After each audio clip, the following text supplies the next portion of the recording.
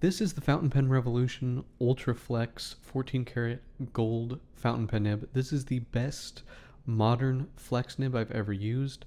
It writes really smoothly. I don't have issues with railroading or ink pouring out of the pen. It does put down a really wet line, so you will need very high quality paper like this Mitsubishi bank paper. This is a Papermind bank paper notebook, and these work really well with ultra wet pens like this. There's no bleeding, and you get some nice sheening. This color versus a blue ink that sheens purple, and it looks really beautiful on this paper. And again, there is no bleeding because this is a super high quality bank paper notebook from the Papermind.